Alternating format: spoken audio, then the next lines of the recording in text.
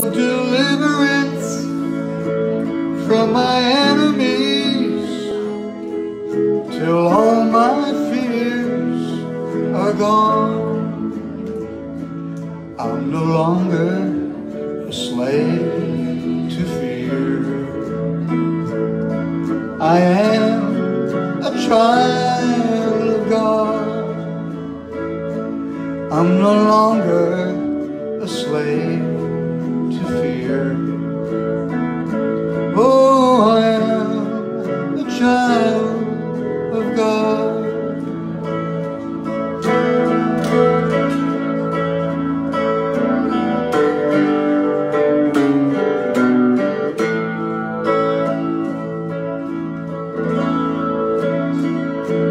From my mother's womb, you have chosen me. Love has called my name. I've been born again into your family. Your blood flows through my veins. I'm no longer a slave to fear. No, I am a child of God. I'm no longer a slave to fear. I am a child of God.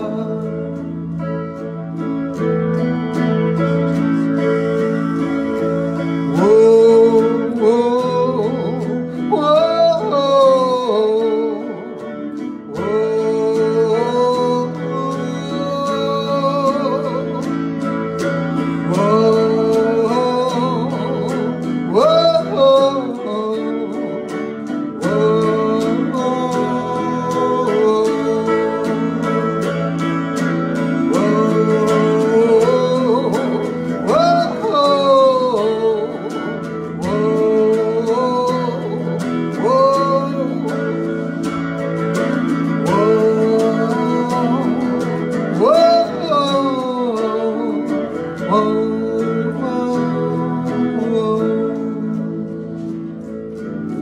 You split the sea so I can walk right through it.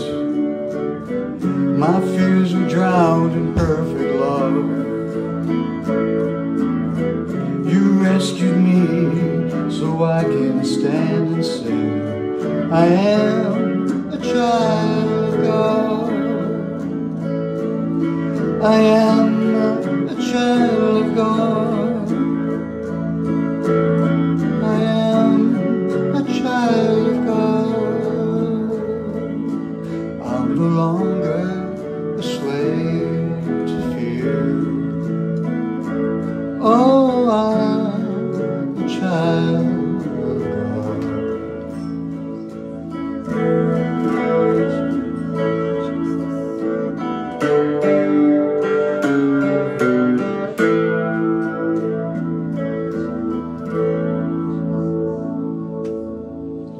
Let the King of my heart be the mountain where I run,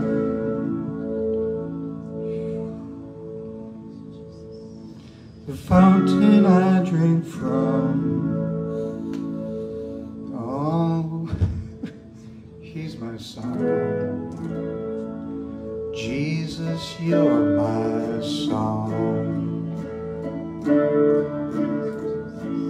Let the King of my heart be the shadow where I hide, the ransom for my life. Oh, he's my song. Jesus, you're my song. You are good, good. Oh yeah, you are good, good. Oh yeah, you are good. Whoa, oh yeah, you are good.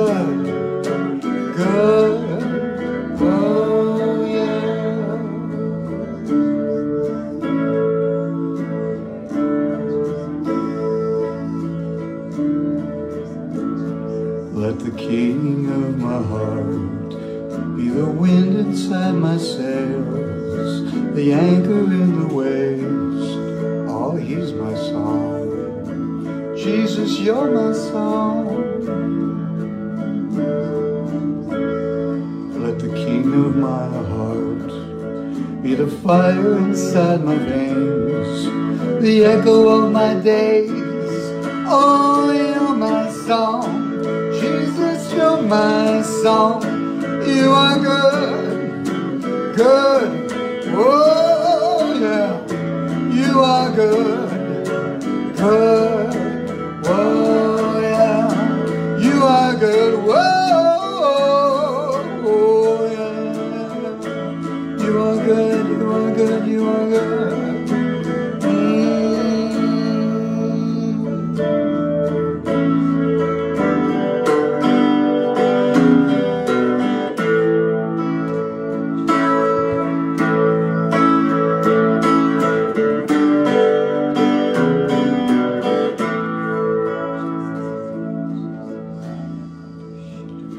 Let the King of my heart be the sleeves upon my arms, the strength that I have found. Oh, he's my song. Jesus, you're my song.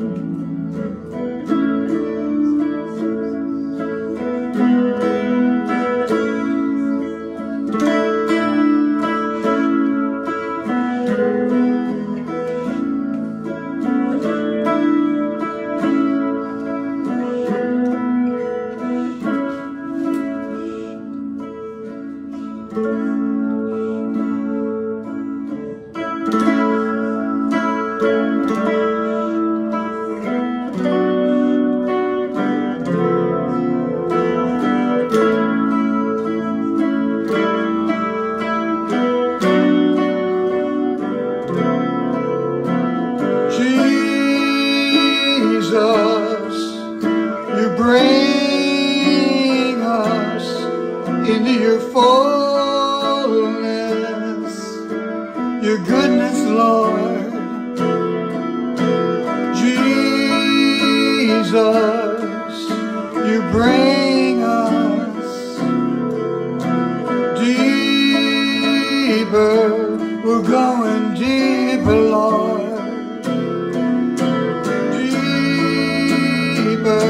We're going deeper, Lord. Deeper, we're going deeper, Lord.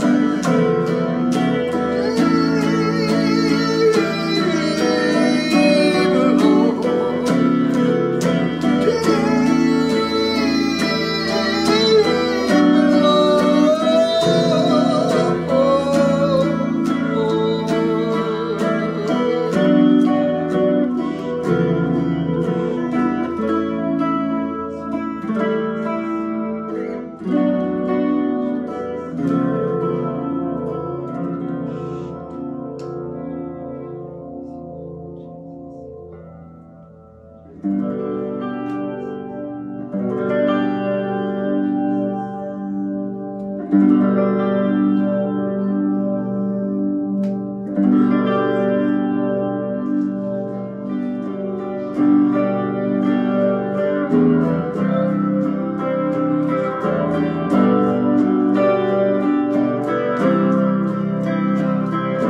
Every time I hear you, every time I feel you, suddenly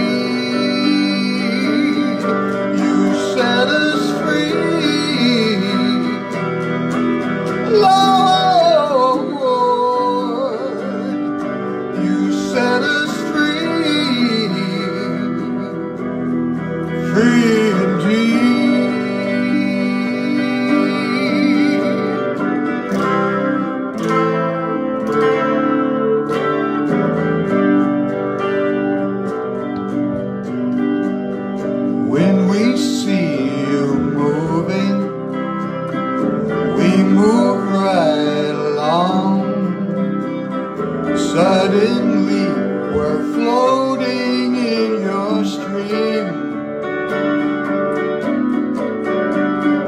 in your wave of glory. That's where we belong. Suddenly we see your majesty.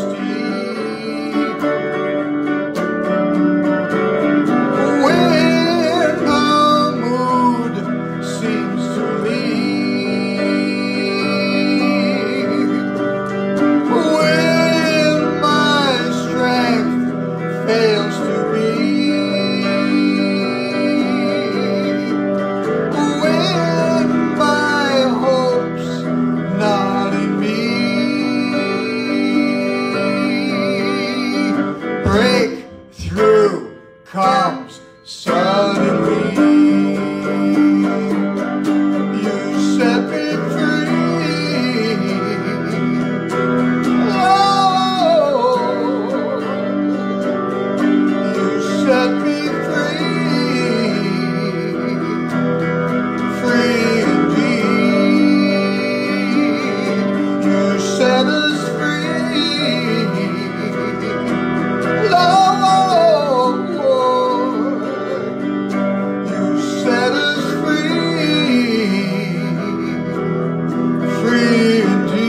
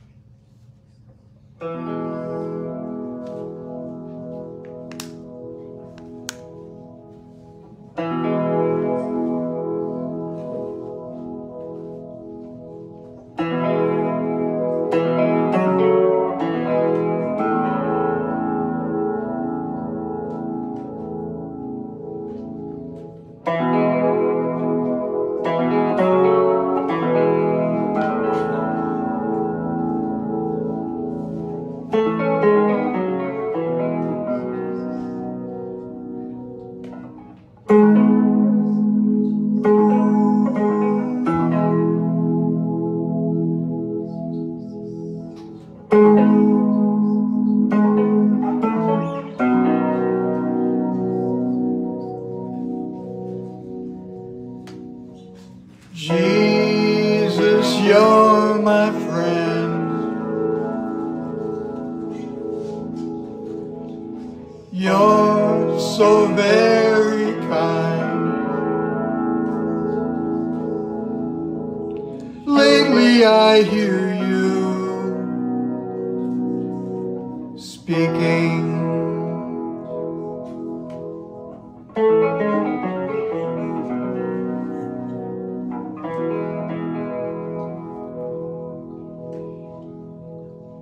Jesus, you're my friend. You're so very kind. Lately I feel you loving.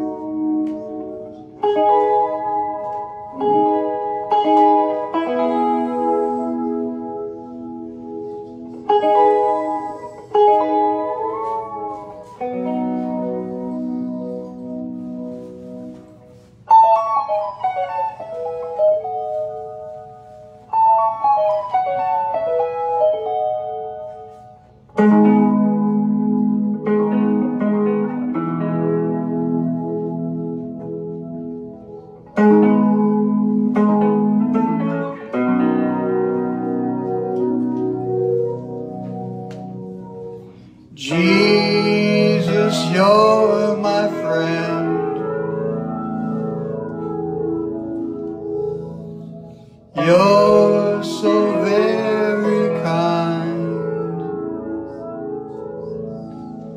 Lately I see you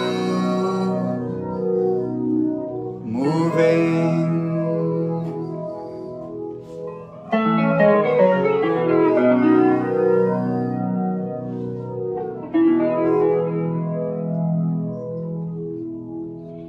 Jesus, you're my friend. You're so very kind. Lately you take me deeper.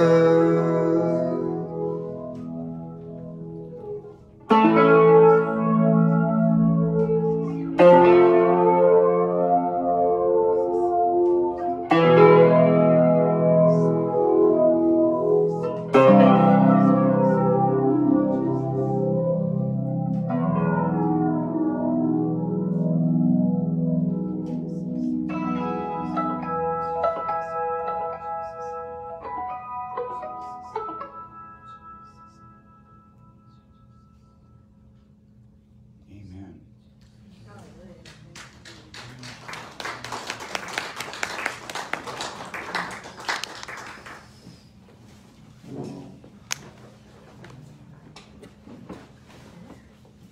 My pleasure to introduce Nelson Schuman. Almost a German name. Do you want to just hold it, or do you want No, I just put it up here. Well, thank you. Thank you. Yes, it is almost a German name because I've been told that it is German, so. How do I get this to go? Oh, okay. Well, I am enjoying the snow because I've been in Texas for ever for the winter and came back a few weeks ago, and I have missed the snow.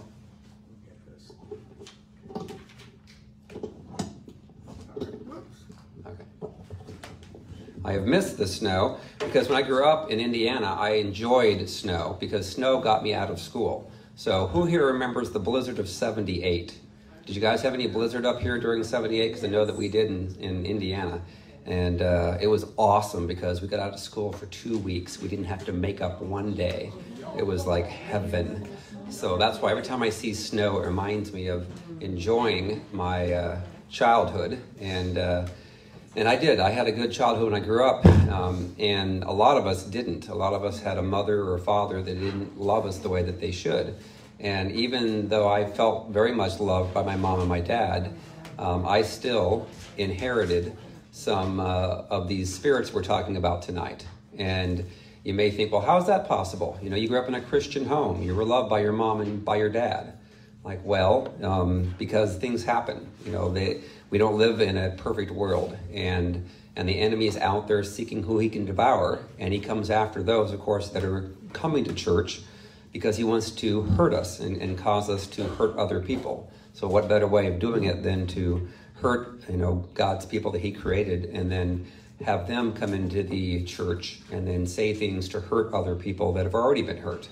You know, we don't want to do that. We want to become more like Christ and less like, you know, the enemy. And so therefore we should have more fruit in our lives, fruit such as, you know, love and joy and peace. We should get along with our spouse. We shouldn't be striving and fighting and arguing. What would start us to fighting and arguing with a spouse? Well, the enemy wants that, of course. The enemy is real. You know, it says in 2 Corinthians 10, let me turn this up on here. There we go. So 2 Corinthians 10, 3 through 6, it says, "For though we walk in the flesh, we do not war according to the flesh. For the weapons of our warfare are not carnal, but mighty in God for pulling down strongholds." So there's a lot of strongholds that we struggle with, you know, as we grow up from childhood to adulthood. And we hear familiar thoughts that come into us. Not all those thoughts are from us. A lot of those thoughts are coming from the enemy. And just because you say, Jesus, I want you to come live in my heart, doesn't mean that all those thoughts from the enemy stop.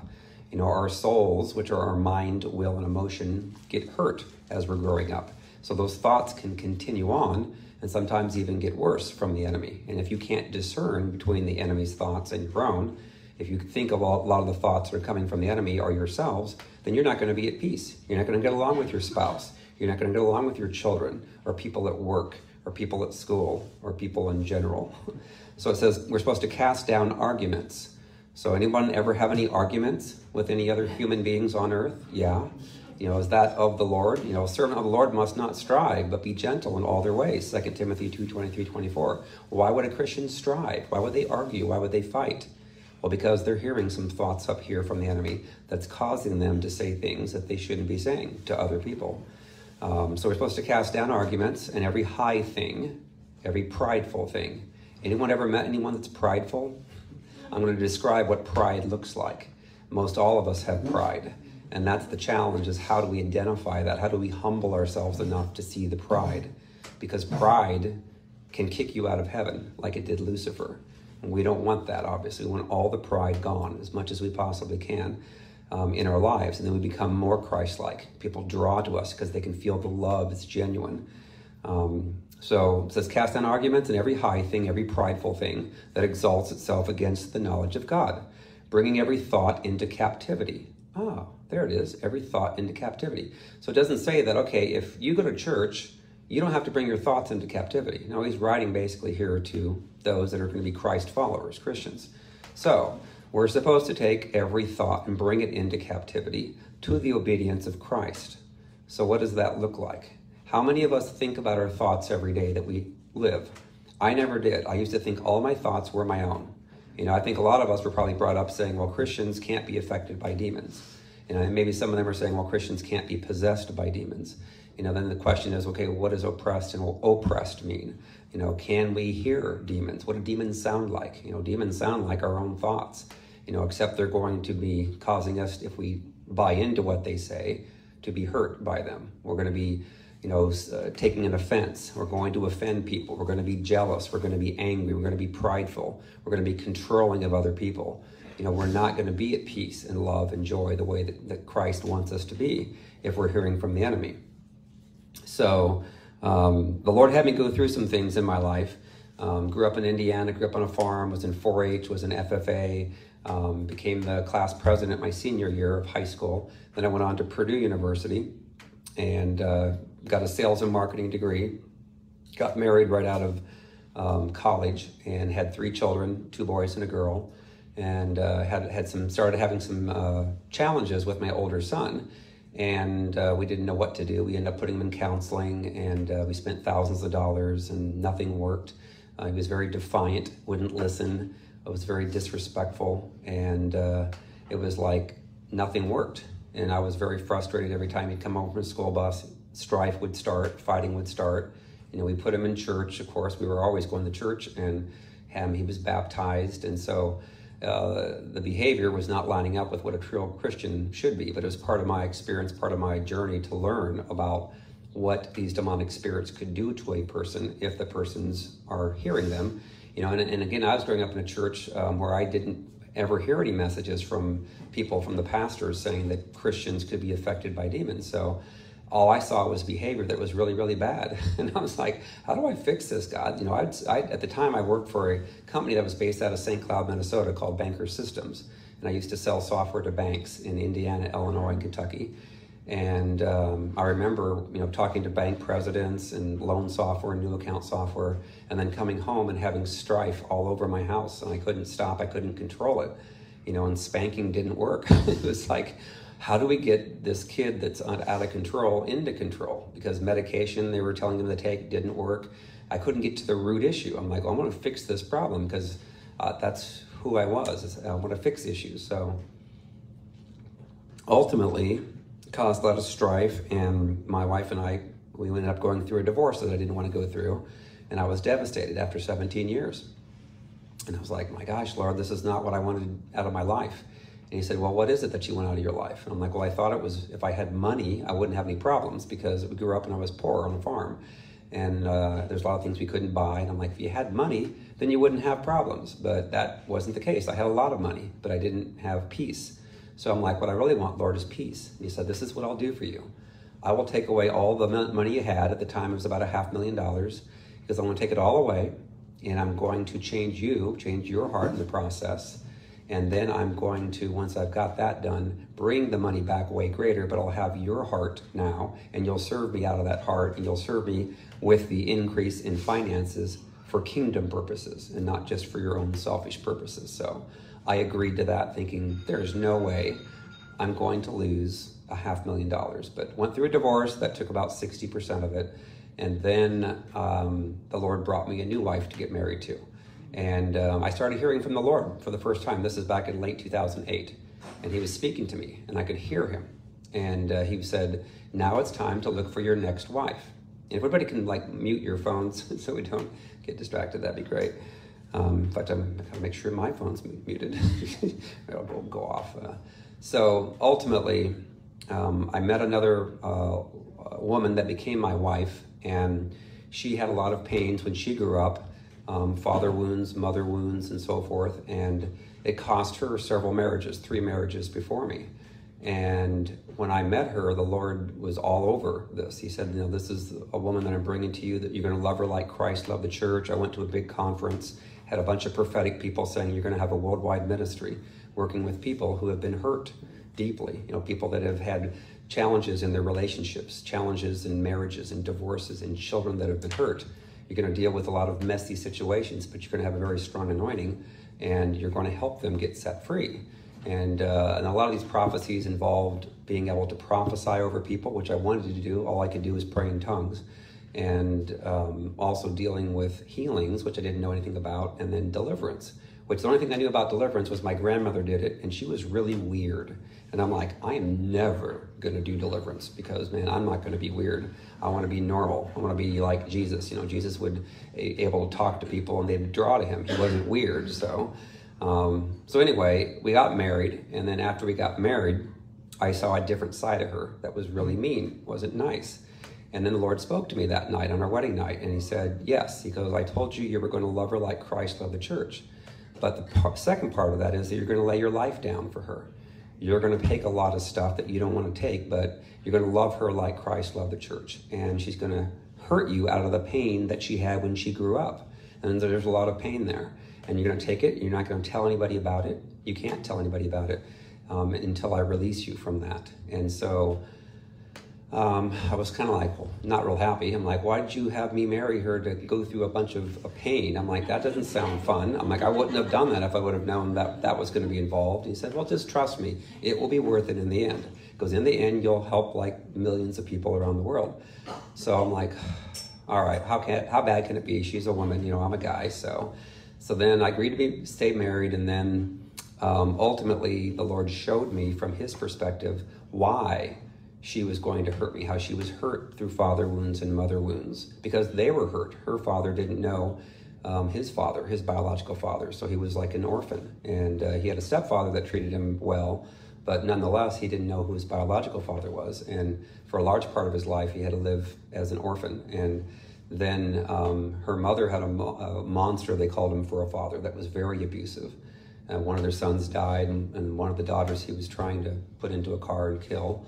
And so he was hurt, though, by his father. So I saw all that, really, that first night, so that I could love her and take a lot of what turned out to be verbal abuse and physical abuse and even some sexual abuse. And I was corrected as far as what I thought about, you know, her being a girl and me being a guy, that it wouldn't be that hard, but it was extremely hard, because when you get yelled at a lot, when you get verbally berated and it goes on for hours, and then you get knives thrown at you, you get glasses thrown at you, you get chased around the house and the hotel rooms, you get your fingernails of your wife, you know, scarring your arms and being crazy. It's like, but yet she could be super nice and normal in front of the church. We'd go into the church, she could prophesy, she could pray in tongues. Everybody thought she was great.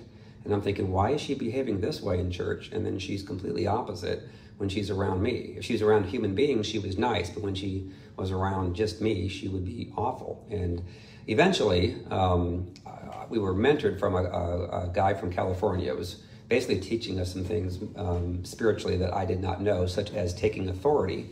I'd never heard about taking authority like Christ did. Of course, it says in the Bible we're supposed to do the same things as Christ and even greater, so I didn't know how that was done. So he taught me in about 15 minutes one time about taking authority. And so I prayed over my son. He said, your son wants to be set free. And I'm like, no, he doesn't. He likes to be mean. Go, he's done that for 10 years. He's like, no, that's the demonic spirits he's hearing up here in his thoughts. And they're basically telling him what to do. And therefore he's doing them because he's hearing those so loudly. And he goes, you just need to take authority in Jesus' name and command the spirits to go. Because they have to respect you because you are his father. He's only 18 years of age. He's living in your house. You have the spiritual authority. I had never been told that from anyone in my entire life. And so I'm like, okay, I'm willing to try this because nothing's worked. You know, none of the counselors, psychologists, psychiatrists, medication, it's all failed me. So I'll try it. So that next day I asked him if I could pray for him and he said yes. And I was shocked. And so I just said, okay, here goes. And I said, I command every spirit not of the Lord to be gone in Jesus' name. And I speak peace over your mind. And then I looked very closely to see if I could see demons flying out. And I couldn't. And I'm looking really closely and, you know, in the car, I'm like, where are they at? You know, did it work? I don't know. You know, so the next day I go out to mow the grass, which is something he hadn't done for a couple of years, never willingly did it. And he comes walking out of the house and it says, hey, Dad, can I finish mowing the grass for you? And anyone see like Leave It to Beaver? It kind of reminded me of Eddie Haskell. Like, hi, Mr. Cleaver. And I'm like, who are you? You know, I didn't say that to him. I was trying to play cool, but I was in shock. So I'm like, this is not my son. My son would never be sweet and nice and then ask me to mow the grass. And then he said, also, I want to go get a haircut and apply for a job at Burger King. And I'm like, what? So I gave him the mower, I backed away slowly, I go into the house, I fall to my knees, I start crying, and I'm like, God, what happened? He goes, that is your son, who he really is. You got your son back today. And I'm like, you're kidding. It was that easy. Why didn't you tell me that 10 years ago? You would have saved myself a lot of hell. He said, because you had to go through that hell. That's part of your ministry. If you don't go through the hell, you will not have an authority over that. That's why many of you have gone through hell in your life. Because there's an anointing on you to help people go through and get healed from what you've walked through. And if you never walked through it, then you would never be able to do it.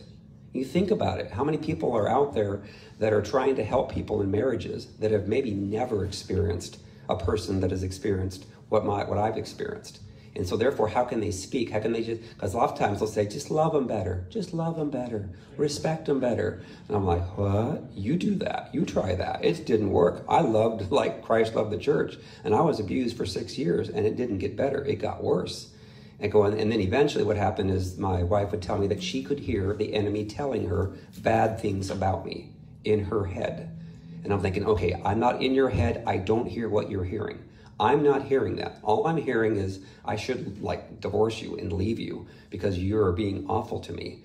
And yet I'm not going to because I know that God told me and I'm going to stay in this until whatever time the Lord says do something else, but I'm standing for that. So ultimately I went through it for 6 years. It was awful. It was horrible. And I kept waiting for her to get better. And finally the Lord said, she was trying to stop me from doing ministry at the time. And the Lord said, you need to now separate from her. And I'm like, no, I don't want to separate. I went through all this hell. I don't want to go through this for nothing. I'm like, I love her. I want her to get delivered. And he's like, yeah, well, he goes, the spirits in her hate you. I'm like, I know that. Tell me something I don't know. He goes, and they want to kill you. I'm like, well, yeah, I've had knives thrown at me. That's not real cool. And glasses. And so I'm like, just get her delivered from whatever she has. And he said, no, she's got a free will. And this is how it's going to go down. He said, you're going to separate, and then you're going to start to set up the ministry, and it's going to grow rapidly around the world. It'll be a controlled rollout because you couldn't handle it if everybody knew what you knew because you couldn't. And so I'm like, nah, that's not going to happen. He's like, yeah, it will. Watch. And so I end up separating January 23rd, 2015, still loving her, still wanting her to get delivered, and she refused. The Lord finally, 2 weeks after I separated, told me what she had. Said that she had a spirit of Jezebel and a spirit of Leviathan. And I'm like, okay, I've heard of Jezebel. That doesn't sound good. I go, but what the heck is a Leviathan? I've never heard that word before. And he said, look it up. It's like in 6 verses in the Bible. Job 41 talks all about Leviathan. And I'm like, Job 41? So I remember flipping through it. And I'm like, okay, I remember Job 42 when all these great things come back to Job. I don't remember anybody ever preaching ever on Job 41, which it describes this Leviathan creature that's living in the water that has scales that are its pride, that are like impossible to kill. And I especially remembered reading the last two verses.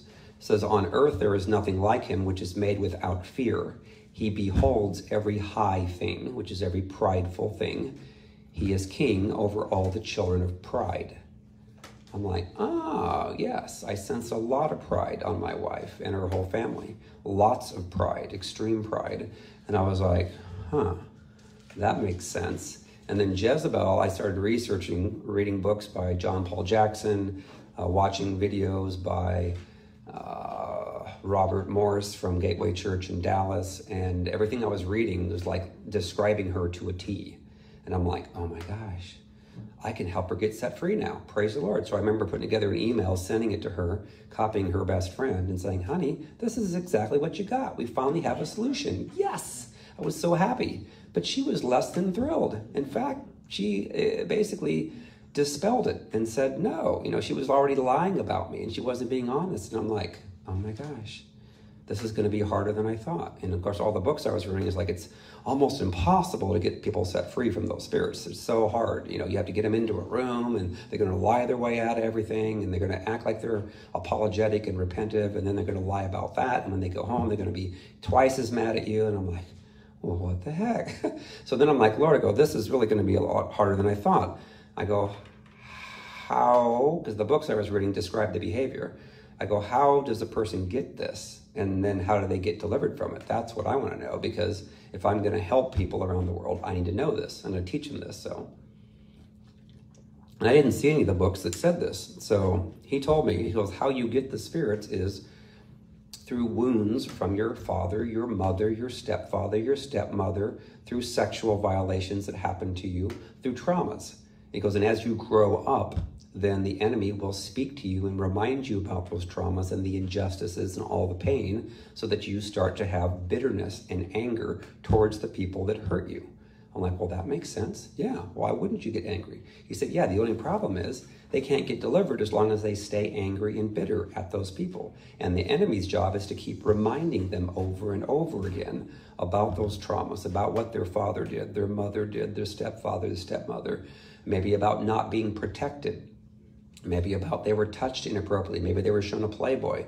Maybe they went on the internet and saw sexual things. I mean, it's hard not to see sexual things that are inappropriate these days because it's everywhere, And so after explaining that, okay, through traumas and all this bad things, that when we start to hear the voice of the enemy, well, that made sense to me. I'm like, yeah, the enemy's going to remind you, yeah, remember how bad your dad was, how bad your mom was, how bad this was, that was. And you could have been hurt when you were like a little girl, little boy, when you were like 6 months old or a year old. You could have been touched inappropriately. But you tend to start getting hurt when you're growing up, and it could be just rejection that you feel. It could be that your dad or mom wasn't horrible, but they worked a lot. So the enemy could have been telling you lies, saying your dad doesn't love you, your mom doesn't love you, otherwise they'd spend more time with you. So we never get taught to think about the thoughts and taking them captive, and what it comes down to actually thinking what thoughts are coming from the enemy. So as you grow older, what will happen is, let's say that you were a girl and you were hurt from your father or your mother, then the enemy's going to tell you, let's say if it was your father, that you can't trust your husband because he is a man, just like your father. Your father didn't protect you. He said things that weren't going to help you. So therefore, you need to make all the decisions. You can't trust him. He's going to make bad decisions. And so it causes you to start having strife, because he's trying to maybe make a decision that maybe it's not a horrible decision, but yet you're coming against it because the enemy's telling you this is a bad decision, don't trust him, just like your father. And same thing with men. If men are growing up and they've been hurt by their dad or their mom, then the enemy's going to speak to them, saying you can't trust your wife's not making the best decisions, blah, blah, blah. And then you end up having children. And then the enemy starts to pick on your children through you. That's how most of the pain happens, and it continues on from generation to generation. Now, it could be that you had good father, good mother, and that maybe you just had a sleepover at somebody's house and somebody said something, showed you something, did something to you that was inappropriate. All it takes is one little thing from the enemy to get a stronghold into you. So it's just some type of a trauma, it could be a mild trauma, it could be a large trauma. The more pain that you go through, the stronger normally you're going to hear those voices in your head from the enemy. And then you don't discern it. You can't. A lot of times, just like you can't turn your brain off. You can't turn your thoughts off. The chatter's there 24 hours a day. You're trying to go to sleep. The enemy's there. The enemy's there. So I said, okay, Lord, this explains a lot then. I said, so now how do we get a person delivered? I go, because I'm not going to do this in weird ways. If somebody starts like doing weird things, I go, that's not me. I'm normal Nelson, and I will not do this ministry if it's not done in normalness. And so the Lord said, yes. He goes, this is how you do it. He said, this is how you get delivered, basically, is you have to explain to them that they have to choose to forgive, and they have to mean it with their heart and their mind, because he said the enemy's going to try and get them to say it maybe with their mouth that I forgave my dad a long time ago, but yet they still have bitterness and anger inside their hearts, and that keeps coming in, through thoughts. So as long as we stay in that posture of our heart, the enemy has a legal right to continue to torment us, and we'll never have peace. You can't have peace when you keep getting tormented by these thoughts coming in from the enemy. So that's why it's so important that you have to choose to forgive, and you have to mean it. And how do you do that? Well, the way the Lord showed me is that when I do my session, when we go through the prayers tonight, is I'm going to pray that the Lord shows you all those that hurt you, and then why they hurt you, why they did what they did to you. Like, why'd your dad do what he did? Why'd your mom? Invariably because they were hurt by their dad or their mom or by someone sexually that violated them, along the way. And when you can see that, then you can have compassion, and then you can forgive them and say, that really wasn't them that did it. It was the demonic spirit teaching them, talking to them like a puppet and doing it. They simply did it. So then you can choose to forgive, because how can you know if you truly forgave someone? Well, that is if they were to walk in the back of this room right now and they came up to you, how would you feel? Would you want to punch them? Would you want to hit them, strangle them, kick them? Or could you give them a hug and say, I love you? Could you be like Jesus? Jesus said, forgive them, Father. They did not know what they did, what they were doing. Yeah, that's true.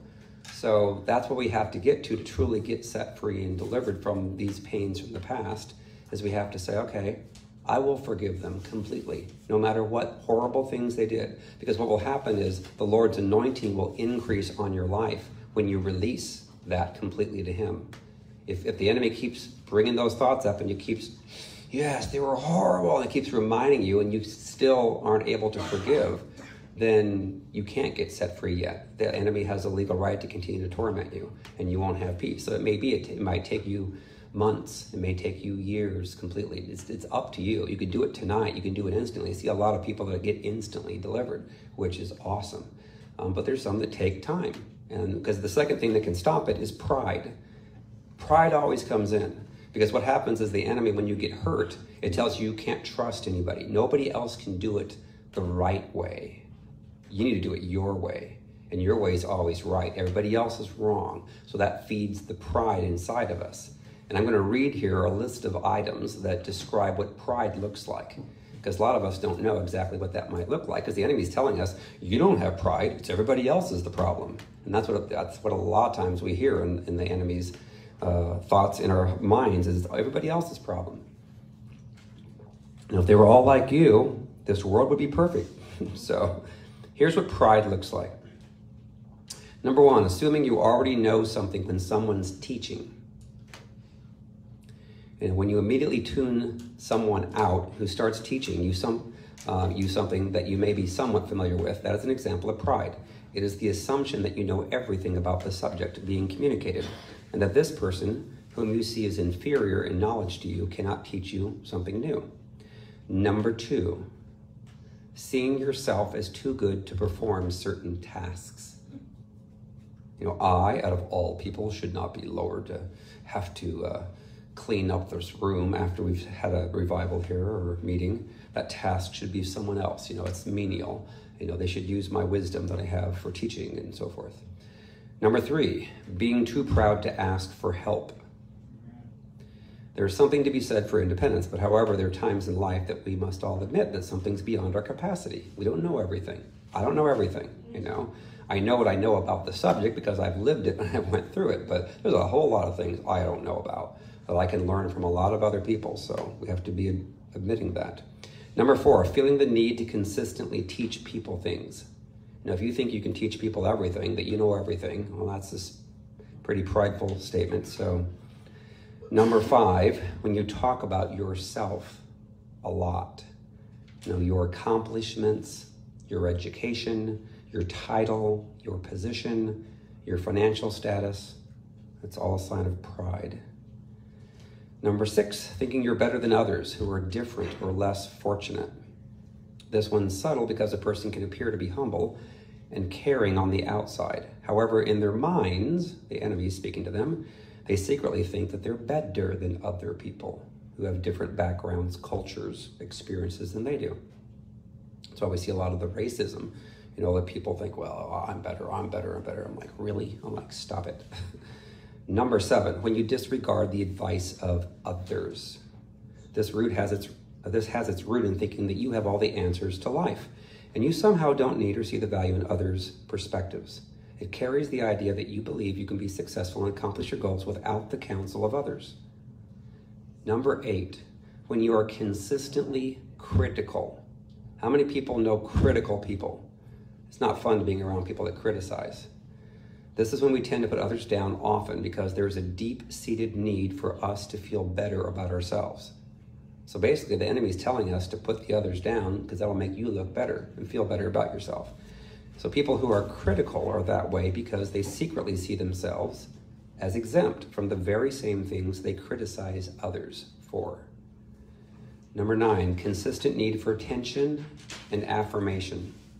When someone constantly needs to be the center of attention in public or secretly craves consistent affirmation for their accomplishments, looks, personality, serving, intelligence, or physique, this is a sign of pride. Number 10, when you're unable to receive constructive criticism.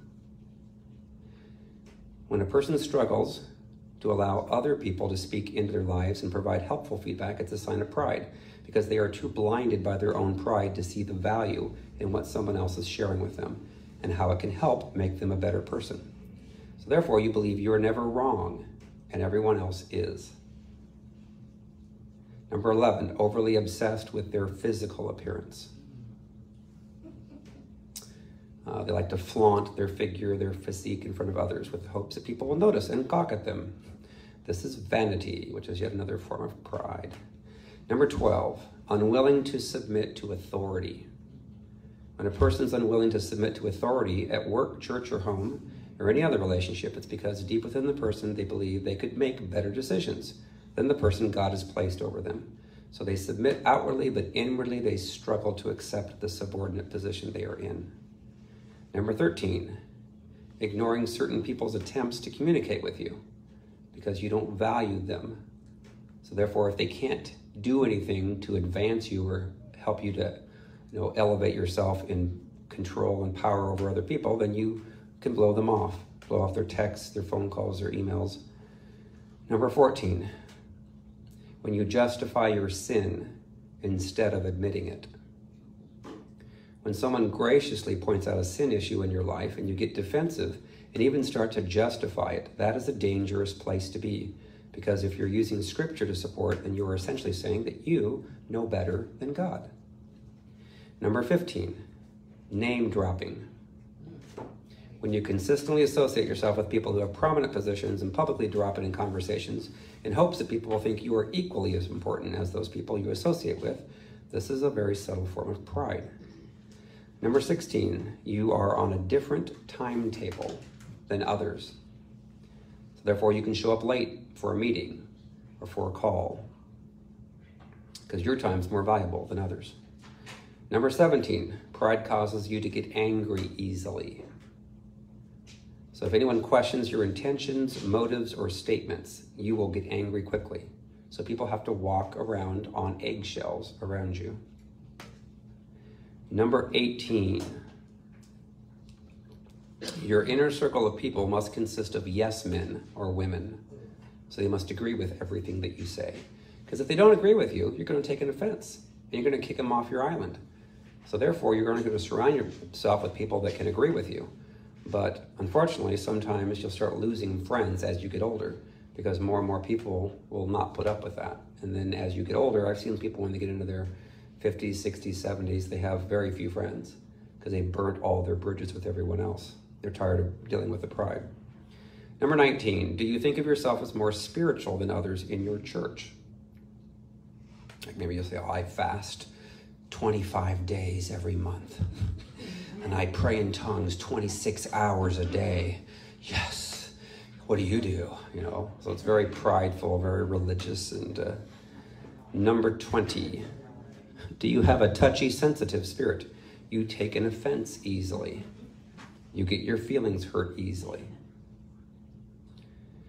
Number 21, do you avoid participating in certain events for fear of being embarrassed or looking foolish because you know you won't win or look good? Number 22, do you avoid being around certain people because you feel inferior compared to them and you don't feel like you measure up? Number 23, when is the last time you said these words to a family member, friend, or coworker? I am sorry for what I did to hurt you. I was wrong. Remember Fonzie when he said that in Happy Days? He couldn't say I was wrong. They have a hard time saying I'm wrong. You know, would you please forgive me? Number 24, do you react to rules? Do you have a hard time being told what to do? Then number 25, do you worry about what others think of you? Too concerned about your reputation. So that's what pride looks like. And of course, God's not real happy with pride. He comes out against it. Multiple verses in the Bible. I'll go through a couple of those. So James 4:10 says, humble yourselves in the sight of the Lord, and he will lift you up. Proverbs 29:23, a man's pride will bring him low, but the humble in spirit will retain honor. And then James 4:6, but he gives more grace. Therefore, he says, God resists the proud, but gives grace to the humble. So that's what the spirit of Leviathan primarily does, is causes us a lot of pride. Now I'm going to read some additional things so you can identify with this. And all this is kind of like what a doctor does. He's trying to diagnose. In fact, I was talking to, I think you over there, trying to diagnose this from the symptoms, what it might be as the root cause of that pain in your life. That's kind of what the Lord's been having me do. It's kind of like a doctor is sharing these characteristics, and then you come to your own conclusion saying, I think that might have an influence in my life. And if it does, you're like, I don't want that. I'm going to take authority over that in Jesus' name and get rid of it. You know, and so in order to do this, we have to humble ourselves from the pride. We have to repent, essentially, for things that we've done. We have to be honest. And we have to choose to forgive those that have hurt us. Then we can take authority in Jesus' name, because he died on the cross to give us that authority to use. And then we can kick out the spirits from us.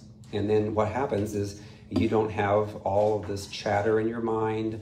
You have more peace. We see a lot of healings. You think about Naaman. Naaman went to Elisha because he had leprosy. He wanted to get healed. It's like he expected him to speak a word to him. But what did Elisha say? He said, go down there to the filthy, dirty Jordan River where there's rats and everything. I've been to the Jordan River, and it's not clean. He's like, go down there and wash yourself 7 times. And then Naaman's like, are you kidding me? I'm not doing that. He goes, what the heck? You just need to speak a word. Or if anything, if I'm going to go to a river, I'm going to go to these 2 clean rivers over here. And he's like, no, you go to the dirty river, the Jordan. You humble yourself. So he had to humble himself to get his healing. And it makes sense. You know, why would God heal us if we're going to be walking around with more pride and arrogancy? You know, God hates pride. He does. And I'm going to go into some verses here that even where it says he hates pride and it's an abomination to him. So anyway, some other characteristics of Leviathan. It will twist communication in our minds. So when someone's having a conversation with you, you will hear some things that maybe weren't ever said. You will confuse things. It will twist words. It will twist things. And it will cause a lot of strife and fighting and arguing. And the spirit of Leviathan doesn't want you to admit that you did anything wrong.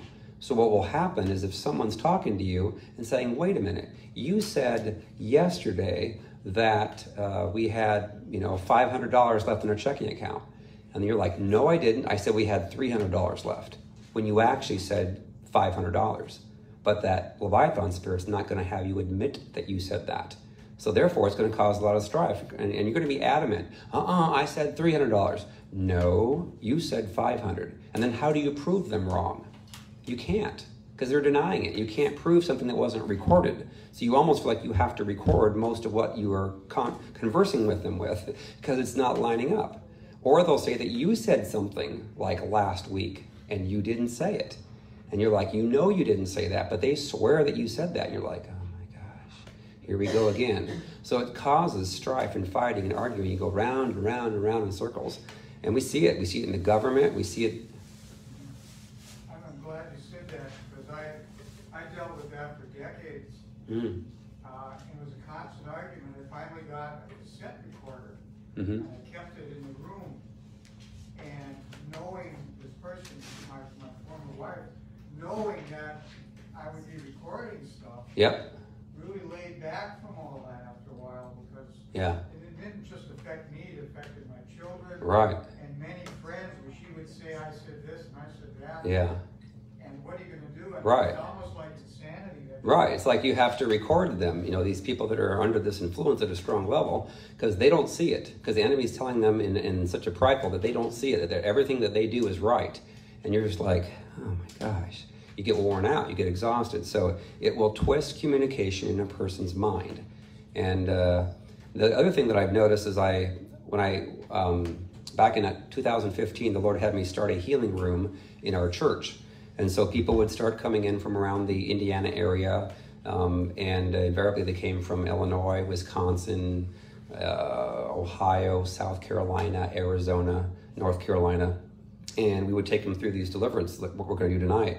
And we did it in an hour, essentially. And what I learned is that spirit of Leviathan will usually attach itself to a person on their spine. And so what it'll do is it'll camp out on their spine, and it will oftentimes twist, causing them to have a lot of back pain. And then the back pain, so they couldn't stay awake. So they'd be trying to read start sleeping, and they're like, oh my gosh, I can't even read. And so a lot of times it will twist to the extent that people will have scoliosis. I had scoliosis, which is a twisted spine. I had headaches. I couldn't play basketball my 7th grade year. I had to go to the chiropractor a lot because of that. I've seen fibromyalgia patients almost every time are dealing with Leviathan, because it twists the nerves. I've talked to some chiropractors. I had a couple that were Christians that would refer their patients to me, and then we would get them delivered, and then they would get healed. And it was just an amazing thing. And then there's other things that you can get Leviathan from besides just like father wounds, mother wounds, stepfathers and stepmothers. Any type of society or any type of a special secretive group that a person joins where they make oaths to the enemy, not to the Lord, and it's a secretive thing, that can also bring in the enemy to come on down the bloodline and hurt them as well as their children, as well as their grandchildren. You know, because the iniquities of the fathers come down to the 3rd and the 4th generations it talks about. And that's how it happens, is if we end up choosing to do some things, making oaths to the enemy, not to the Lord, then that can open the door up legally to come on down the bloodline and torment us. And so there was a guy at our church, he was involved with Freemasons, he later became a Shriner, and he actually came out of that, and he started exposing some of the things that he had to say and go through, and it wasn't godly, it wasn't good at all. And so he had a whole bunch of pains in his bodies as well as his children, and it kept coming down the bloodline. And he's like, oh my gosh, you know, so he had to really, we have to make sure that we, you know, break off generational stuff that can come down the bloodline that can hurt us. And it may be nothing that we did that was wrong. I mean, there's things that we do that's sin. Obviously, we're humans, but we need to repent for that. But if there's somebody else in our bloodline, like my grandfather was involved in Freemasons, I was innocent. I didn't do anything like that, but it came down the bloodline. I started getting scoliosis and started getting headaches. And I'm sure it came back down the bloodline from him. And I was like, I didn't know that. I didn't even know he was involved in that until after he had passed away. It was several years after that. So anyways, and then Jezebel always comes with the spirit of Leviathan. So these are the characteristics of a person that would describe them that would have Jezebel. They're going to have a lot of fear and anxiety because they're going to hear the voice of the enemy pretty loudly. And those traumas are going to be brought up to them over and over again as they're growing up. So they're not going to have much peace. You know, you can't. I mean, it's impossible. They're going to have a lot of anxiety and fear. And then what that looks like is you're going to get thoughts coming in from the enemy saying, what about this? This bad thing here is going to happen. You can't trust that person.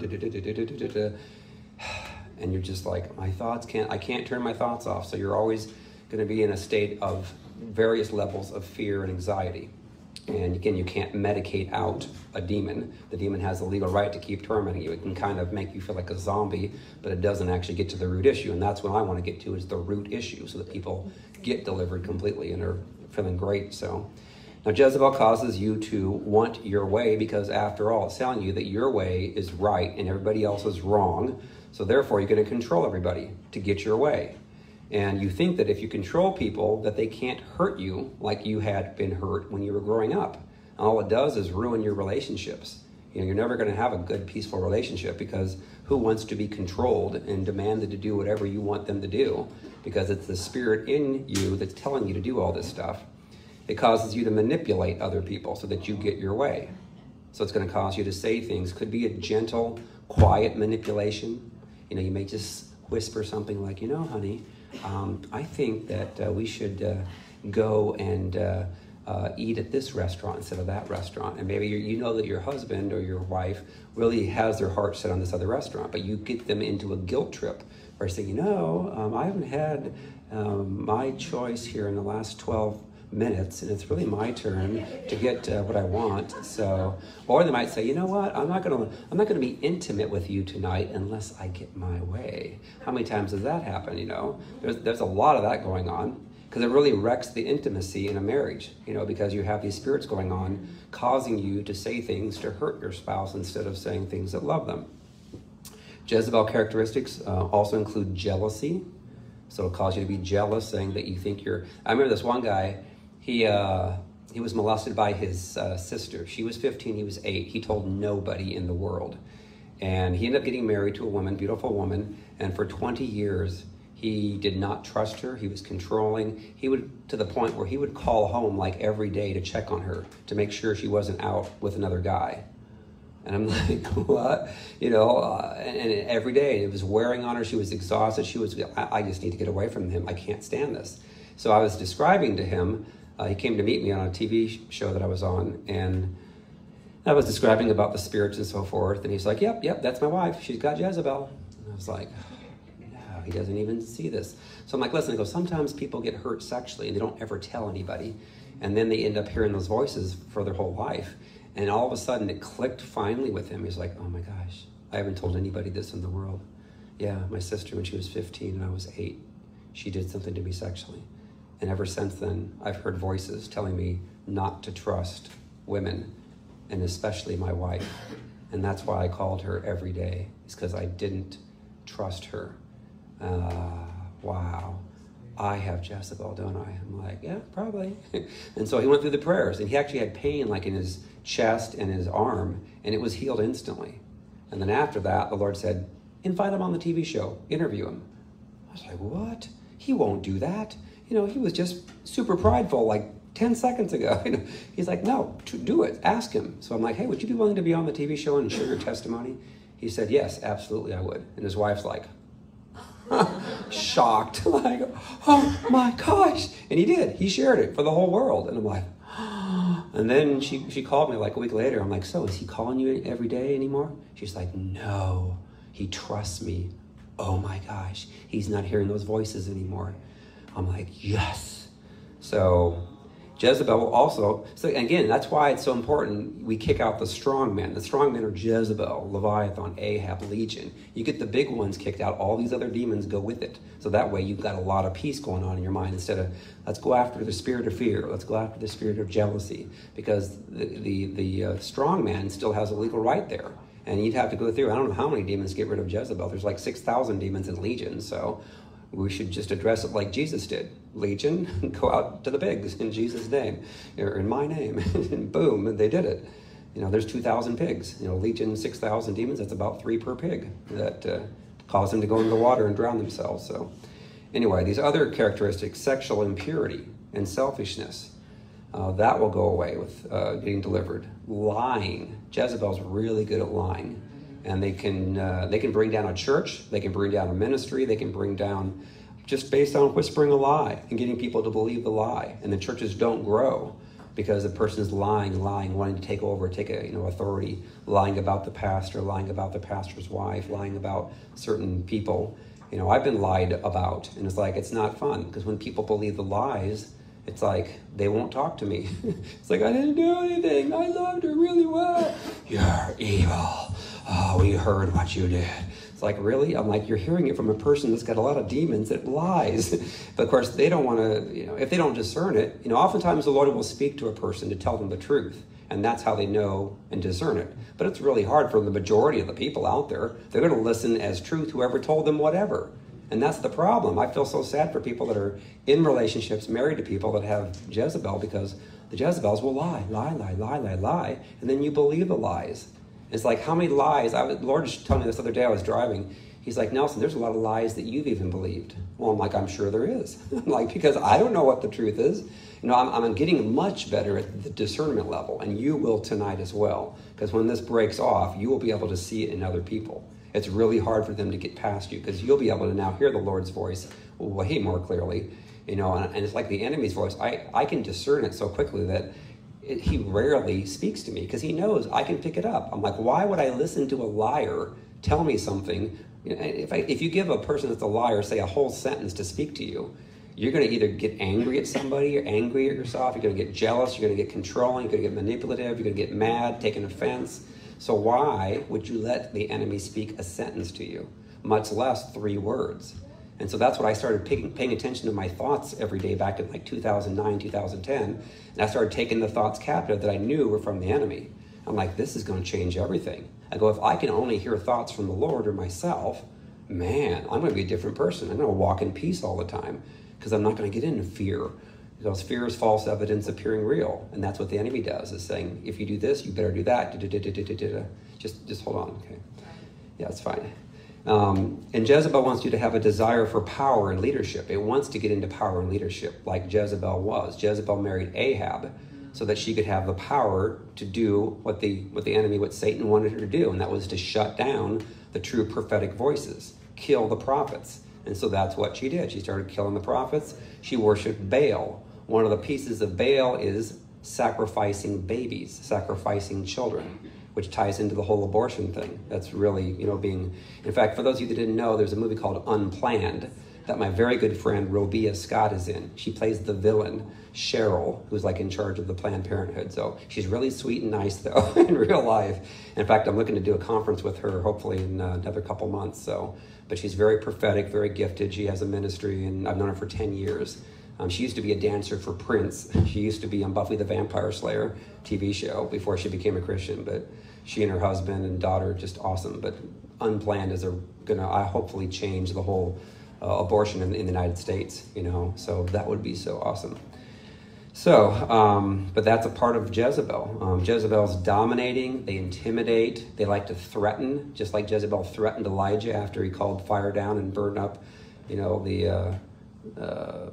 their sacrifice, and then killed all the Baal prophets. She threatens him, and in one threat, he goes running into the desert, goes into a cave, and says, "Lord, kill me, kill me." How many of us have ever dealt with Jezebels, and you want to say, "I just want to die. I just want to go away," because it's like exhausts you, it wears you out. Jezebel will cause us to act assured of ourselves, but yet we'll be very insecure. So it wants us to think that we know everything. We know everything about everything. But inside, we know that we don't. Those that struggle with Jezebel. Jezebel does not like to be told no. It will get angry. So be prepared for that. Another thing that I've seen is that Jezebel loves to provoke people and get them angry and wear them out. And once they get angry and they stand up and they're like, "Ah!" They're like, "Oh, look how evil that you are." And they point the finger back at you and you're like, "I'm sorry." And then they want to make you take the blame when they're the ones that did it. They're the ones that provoked. They love to provoke people. And I can say that I used to struggle with Jezebel. I had more of the Ahab. We normally default to one or the other, Jezebel or Ahab as the default, but we can have all three. Most of us have all three at some level. So basically, I remember getting into Christmas time, and I wanted to provoke my brothers to get them angry. And I was like, yes, after I got them angry. And I was thinking, later, I'm like, wow, I was really bad. Why would I do that? That's not a Christ-like thing to do. But the enemy kept telling me, do it, do it, do it, do it. Jezebel likes to start arguments, get everybody all upset, and then walk away. And they're just smiling like a Cheshire cat, like, ha ha, I won. Also have constant chatter in their mind from the enemy. It's just loud and they can hear it. I've had so many people that comment, oh my gosh, they got delivered. I don't hear the voices anymore.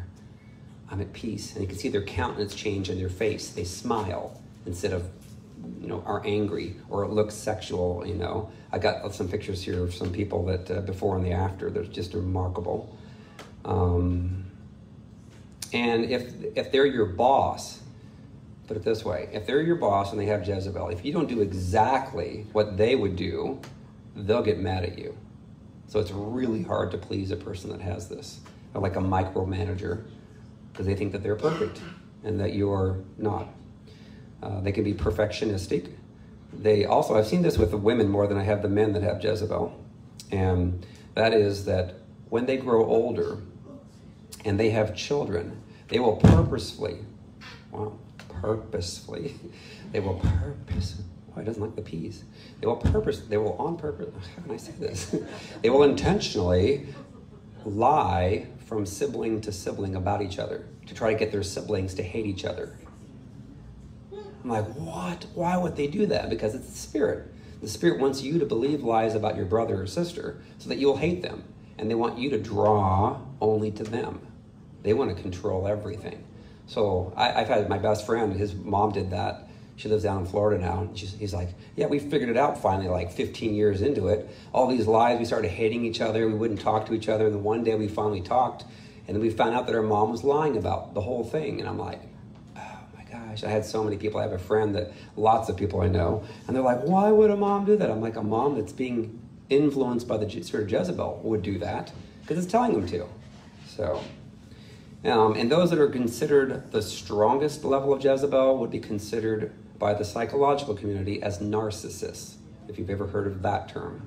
Narcs, they call them. There's a lot of narcissist groups out there on Facebook, by the way. There's a lot of angry people. And see, what happens is that's the goal of the enemy, is to do all these evil and bad things to their spouse and their children to get them hurt really bad, taken advantage of, so then that inflicts them with the same spirits. And that's why it goes from generation to generation to generation. That's what's wrong, really, with the world, if you think about it. We have all the Jezebels that seek after the Ahabs to marry. So what's an Ahab? And Ahab doesn't like confrontation. They want to just go along with the other person, want to just be at peace. They have a hard time being a strong spiritual leader. They have a strong desire to make everybody happy. They're afraid of being rejected. They don't like to take responsibility. That's why they marry a Jezebel, because a Jezebel, they have no problems making all these decisions, but they're bad decisions, and they won't take responsibility. So the Ahabs feel safe being married to someone that's going to be really dominating, that's assured of themselves. It's just amazing. Ahabs have a challenge making decisions because they want to make sure that they make everything right, and if they make something wrong, they're going to get yelled at. They're oftentimes very nice people, but they're too nice. They get walked over a lot very easily. So you see this in every relationship. You see a stronger personality marrying a weaker one. A Jezebel versus an Ahab. One that's a giver, the Ahab marrying the taker, which is the Jezebel. So when you get delivered from these, you have a great life. Because now you're not being tormented by these thoughts up there anymore. And you can laugh. You can have fun. You have the childlike innocence restored to you. Because now you're not hearing the voice of the enemy. You're not like being a puppet anymore for Satan saying, ha, ha, ha. I mean, the enemy is the enemy. And that's what my whole message is the enemy is real. And that's why the enemy doesn't want us to talk about this in the churches. And that's why the churches are very much of a mess. Because they won't talk about this. Let's just talk about Jesus, and let's just focus on Jesus. And then you start, okay, and there is no such thing as an enemy? Oh no, Christians can't have demons. Oh great, then why is my spouse doing this, this, this, and this? Well, why is this happening? Why is my mom and my dad doing? Just pray for them and love them. What? You do that, so it's like, and I get so many calls from pastors and pastors' wives describing, they've got this. You describe them to a T. How did you know them? I mean, because the spirit is the same in everybody. Some to more degree than others. The narcissists are the very strong level Jezebels. There's some that are just minor Jezebels, and that's only because they didn't maybe get hurt as deeply. Like I had some of that because I didn't get hurt as deeply. My mother would have been the Jezebel. My dad would have been the Ahab. So I was more like my dad. It was hard for me to be a spiritual leader. I wanted to be. I know that that's what they preached in church. you men need to be the spiritual leader to your family. And I'm like, okay. I'm like, how do I do that? I don't know. So I wrote a book called Waking the Lion Within that deals with the Ahab spirit. I wrote a book called Restored to Freedom that deals with the Jezebel and Leviathan spirits and Legion. Legion, I'll talk a little about that. Legion causes us to think about, just like Legion, the man that had Legion, he was, remember, living in the tombs, and he would break free from chains and stuff, and he was tormented at a very deep level and very discouraged and so forth. So Jesus came up to him and he asked him his name, Legion, and then he's like, okay, cast out Legion in my name. And they said, send us to the pigs. So send them to the pigs. What do the pigs do? They go right back to the water, because a lot of the spirits that were on them are water spirits. And there's 6,000 demons, because there's 6,000 in a Roman army that are part of a legion. We call them legions, that's why there's 6,000. So 2,000 pigs rushed down into the water and drowned. And the guy was in his right mind instantly after that. So I've seen people that used to have bipolar instantly get delivered, and all of a sudden their minds are clear and they don't have those thoughts anymore, and they're like a different person. You can see the before and after pictures on Facebook, and it's just remarkable. It's like, oh my gosh, they're a different person. Because you can literally see in the eyes are the windows to a person's soul. So you can see it, and you can't really fake that. You know, it's really hard to. But then, like my son, his personality changed just like that. I can show you his picture, before and after. You can probably see it a little bit from where you're at, but this is the before. You can see the eyes. Oftentimes the eyes are black or darker, when they maybe like they have blue eyes or green eyes. And then after he got delivered, this is like a year later.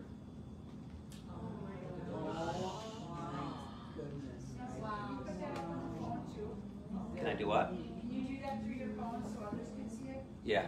Thank you. There's the after. So he was changed. And I'll show you this. This is a couple of the women that are in my ministry before they got delivered and after. This one woman, she's one of my senior directors now of our Restored to Freedom team. This is a before picture. And mind you, she is kind of posing here with her lips pursed, but you can see the eyes and the eyebrows.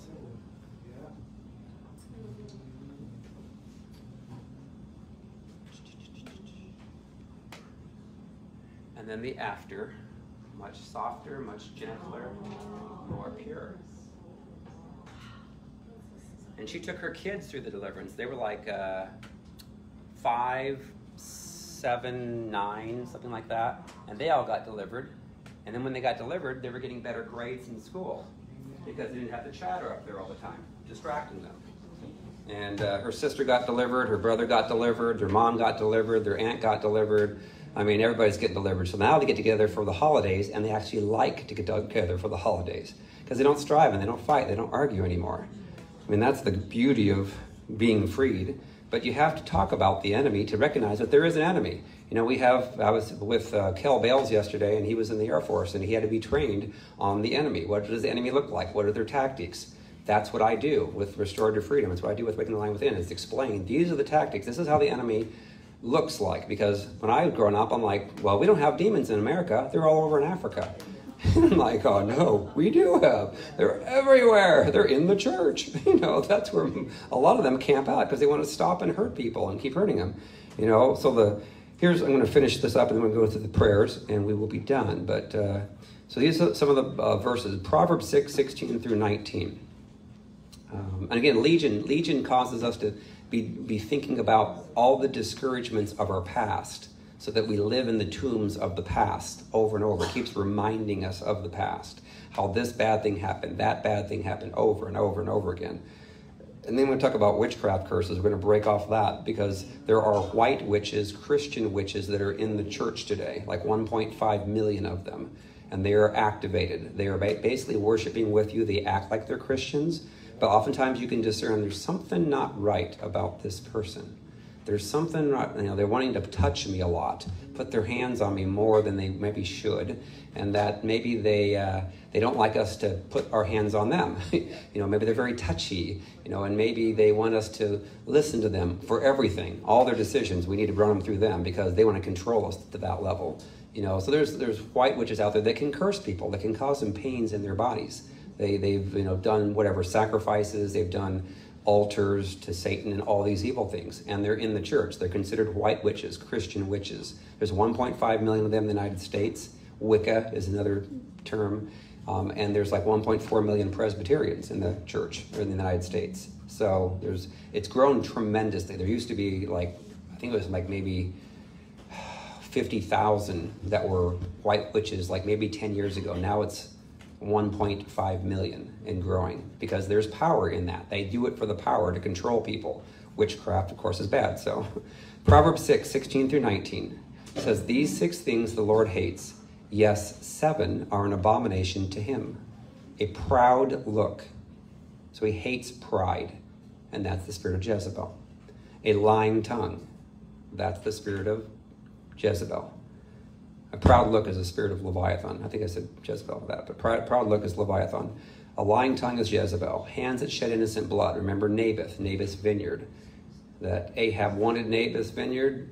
Naboth wouldn't sell it, so therefore Jezebel got involved. Lied about him, had 2 scoundrels come to a banquet, accused him of blaspheming to God and cursing King Ahab. So they took him outside and stoned him and killed him.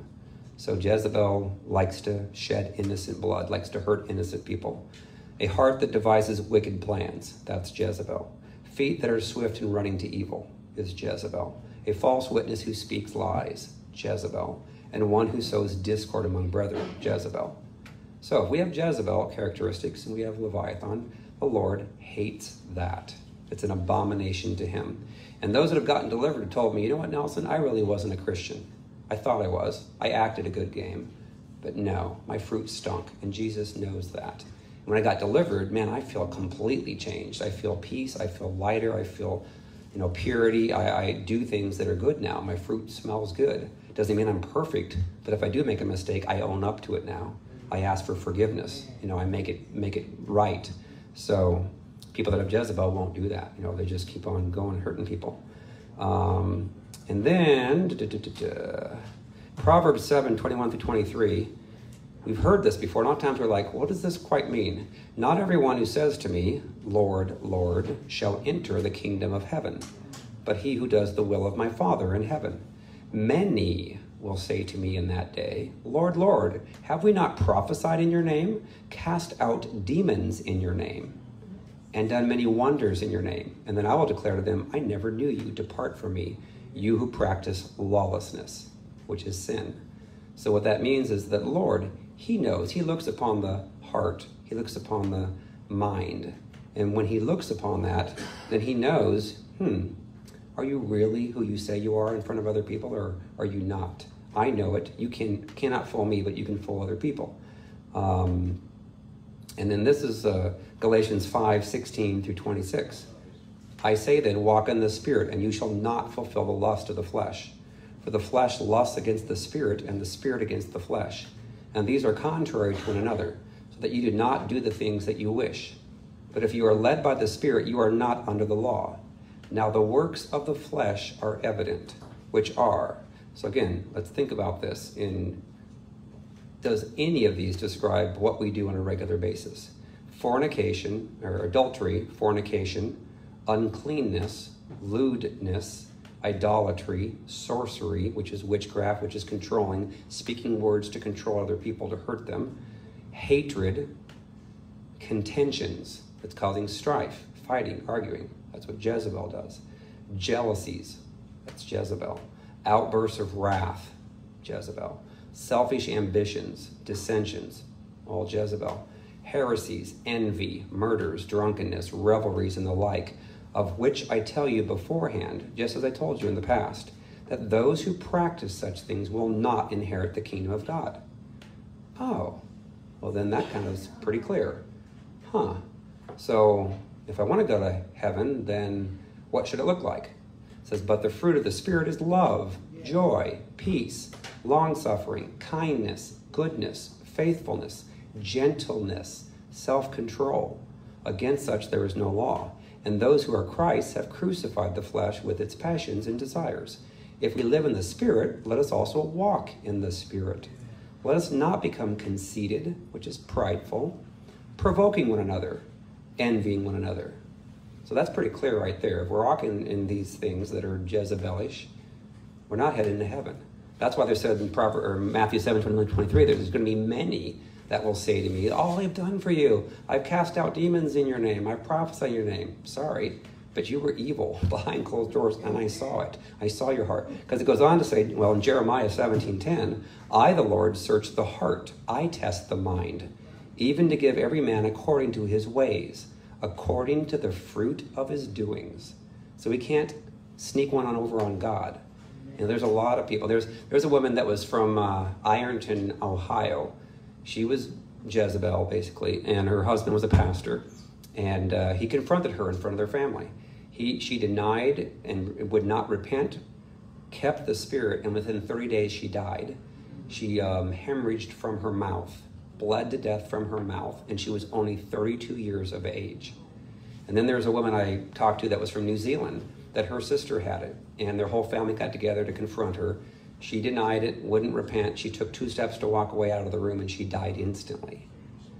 So the Lord's serious about this. He's like, listen, you know, what it says in Revelations 2:18-23, and I'll conclude with this. It says,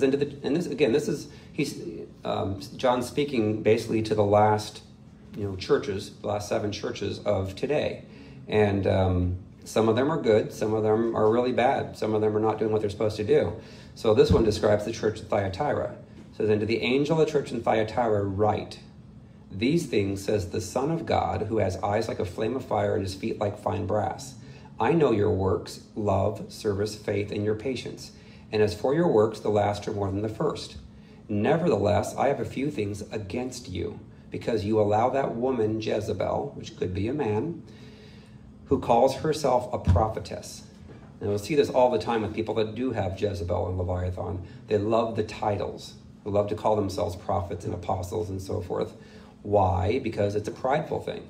I'm not saying that everybody that's a prophet is prideful and has the spirit. Same thing with apostles. There are true ones that are out there that are godly, that are doing awesome things. But if a person has Jezebel, they want that title. They'll get mad at you if you don't call them that title. Like, you respect me and you bow down to me and you call me prophet or apostle. That's why people say, what are you, Nelson? I'm like, oh, I'm a kid from a cornfield. That's what my title is. And like, we can't use that. I'm like, oh, come on. We're supposed to. We're supposed to be humble. We're supposed to know where our roots are and not say that we're all this and all that, So anyway, who calls herself a prophetess, to teach and seduce my servants to commit sexual immorality and eat things sacrificed to idols. And I gave her time to repent of her sexual immorality, and she did not repent. Indeed, I will cast her into a sickbed, and those who commit adultery with her into great tribulation, unless they repent of their deeds. I will kill her children with death, which the children are symbolic of her teachings. So that's what Jezebel wants to do, get into the church and start teaching others and raising them up to become more Jezebelish, to hurt more people. I've seen there's witches out there, white witches, that are teaching on Facebook.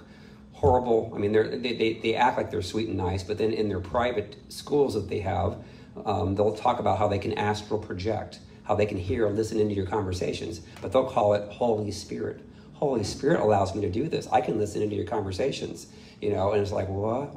And you're like, oh, the Holy Spirit. Wow, you're really anointed then to be able to do that. You're like, no, it's very occultish and satanic and evil. That's what they're doing. And then they're able to say, if you never need any prayer because you're in pain, call me and I'll help you. So they'll curse them with pain, curse them with nauseousness in their stomach.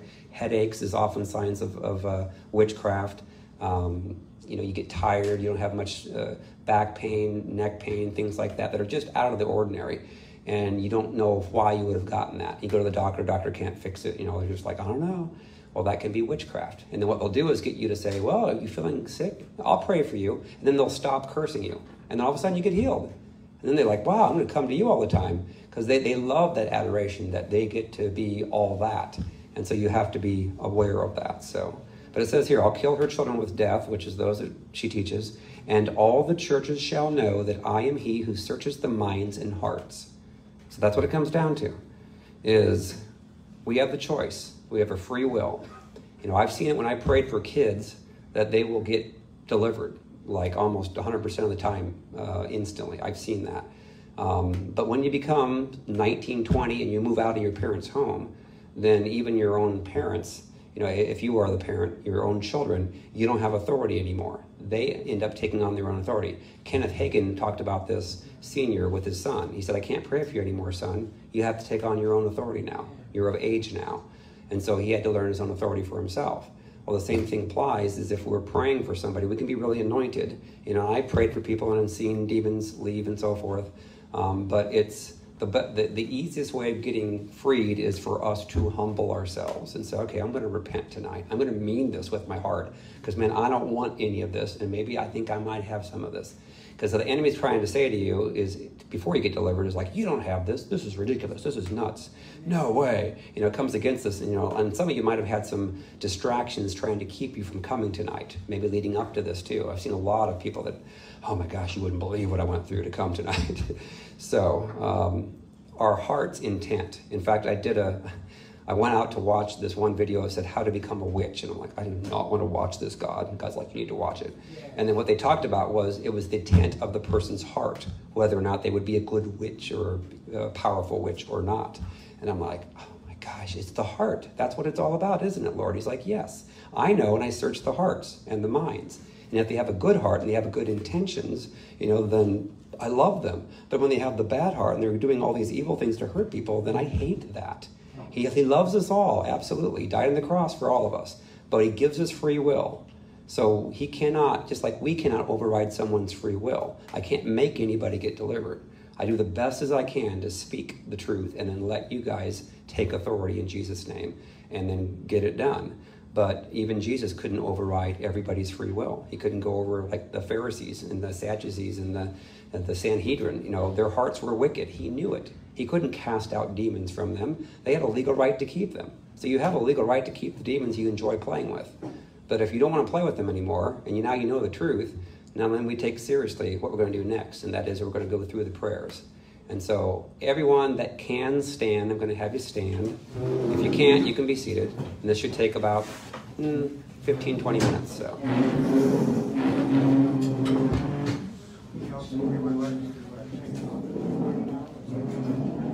I'll wait till afterwards. Yeah, I'll just do that actually. Thanks. All right. So what I'm going to do is I'm going to take authority and pray to shut down any type of weird manifestations that people are all done this in a normal way. And then we go through the prayers, and you're going to repeat after me, mean it with your heart. And what you'll see is some of you might yawn, because that's a common way I've seen people respond to the deliverance. And some of you won't do anything. Some of you will feel a lot lighter. Some of you will have healings done tonight in your bodies that you couldn't get healed from before. Some of you may feel it come unwrapping like Leviathan from your spine. That's kind of cool, because it's like, oh my gosh, I can feel it. It's like, and you feel lighter and you feel clear, and it's like a fog lifted off your eyes, and you can see colors more clearly and vibrantly. So, and then a lot of you will have good dreams tonight, prophetic dreams, and you'll be changed, and you'll be smiling instead of like, it's like, it's so interesting. You see, like, I'm a Christian and I'm so happy. Really?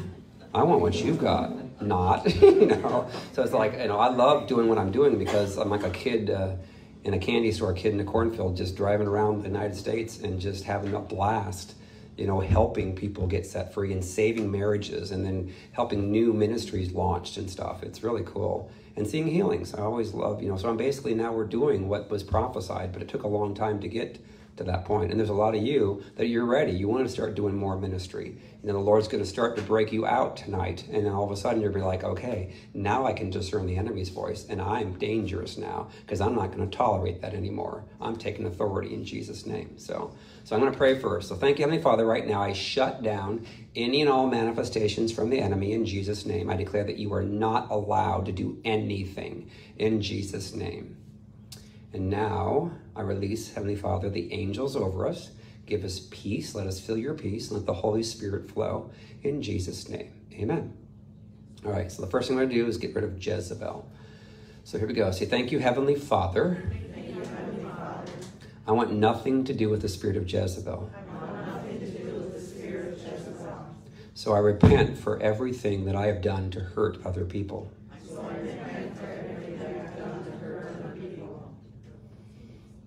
And I choose to forgive my father for all that he did to hurt me. And I choose to forgive my father for all that he did to hurt me. And I choose to forgive my father for what he didn't do to protect me. And I choose to forgive my father for what he didn't do to protect me. And I choose to forgive my mother for all that she did to hurt me. And I choose to forgive my mother for all that she did to hurt me. And I choose to forgive my mother for what she didn't do to protect me. And I choose to forgive my mother for what she didn't do to protect me. Okay, now I'm going to pray and let the Lord show you all the others that have hurt you. So it could be step-parents, sisters, brothers, spouses, past spouses, pastors, teachers, policemen, lawyers. So Holy Spirit, right now, show everyone, Lord, all those that have hurt them in their lives. Let them see them, Lord. And then let them see them as you see them, how they were also hurt by the enemy, so that they can truly choose to forgive them and have no bitterness left for the enemy to stand on.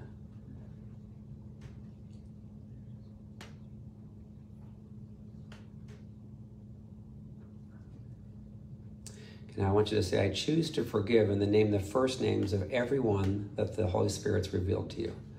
So go.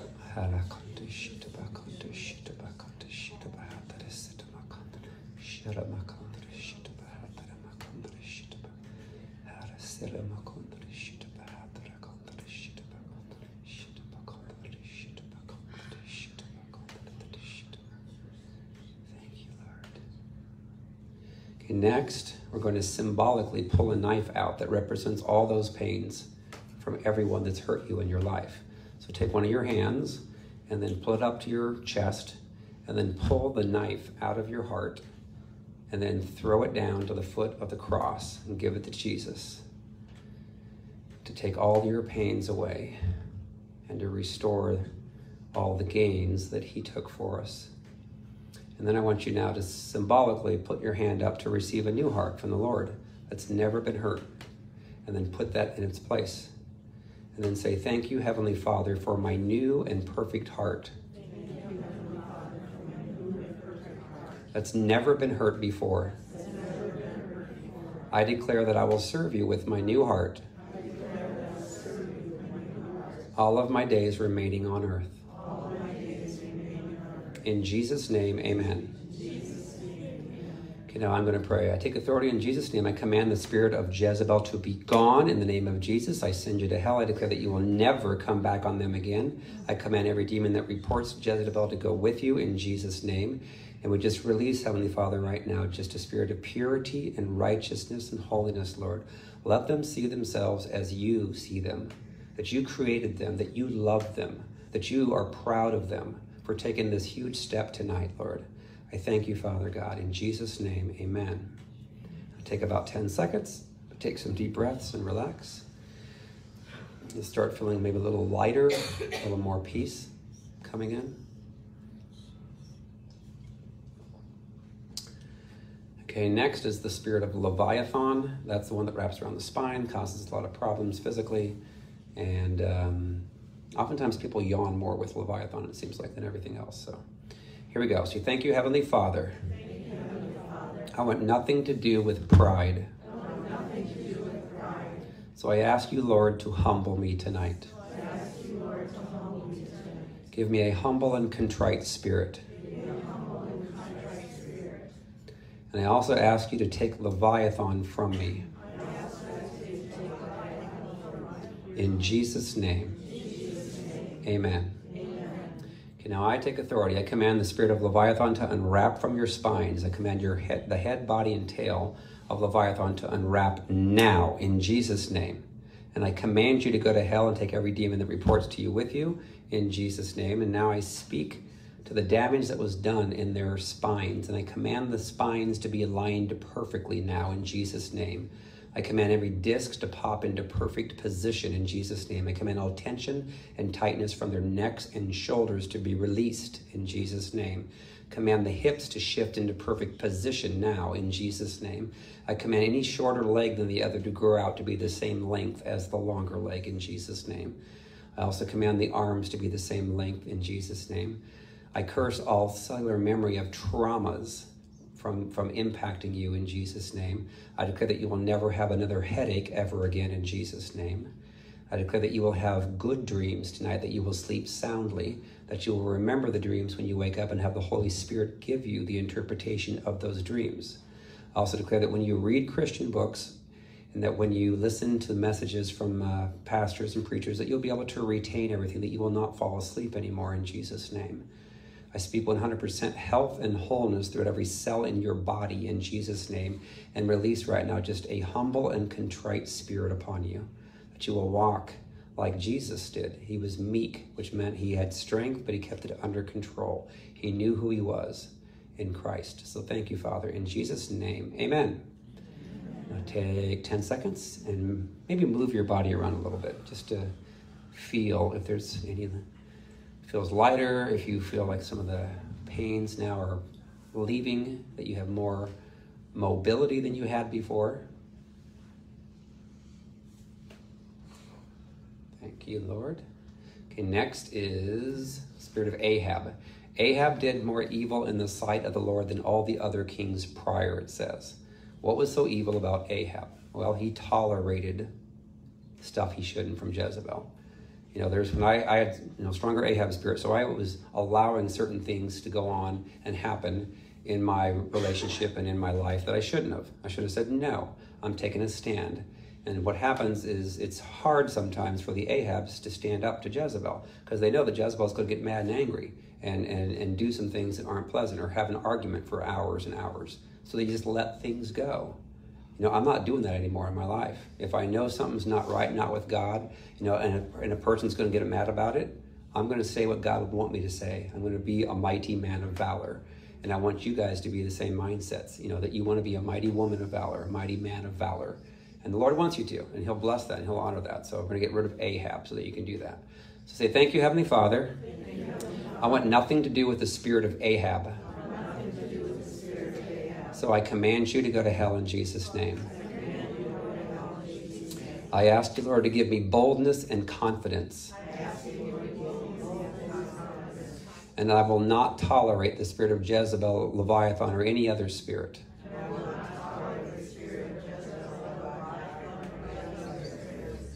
In Jesus' name, amen.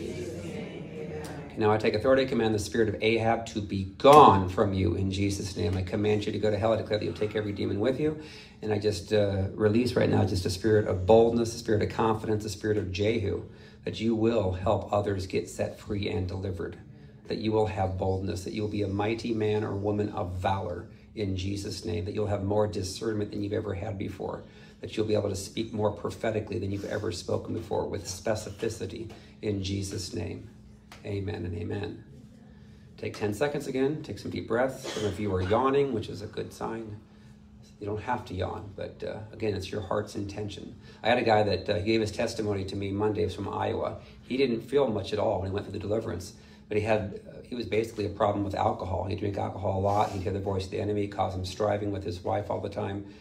He went home after the session. He knew something had changed. He wasn't sure what it was, so he tested it to see if he would still be drawn to drinking alcohol. So he stopped by after work, and when he went to get a drink, he didn't like the taste anymore, and he's never drank it since. And that was back in June of last year.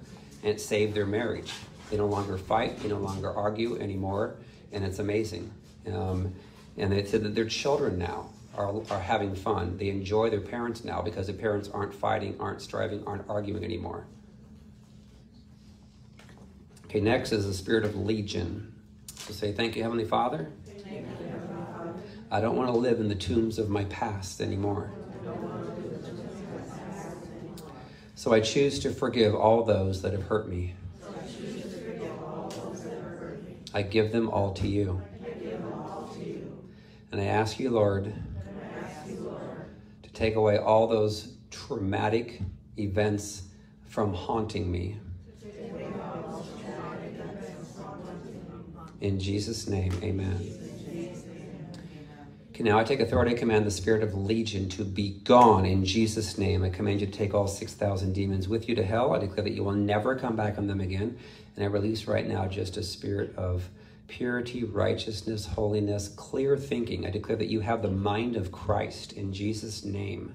I thank you, Father God, and I declare that you will no longer allow and tolerate the thoughts from the enemy anymore in your life, that you will have hope, that you will speak life, that you will look forward to the future that God has for you. In Jesus' name, amen. And again, take about 10 seconds, take some deep breaths, and then we'll finish up with the breaking off witchcraft curses. And we'll be done.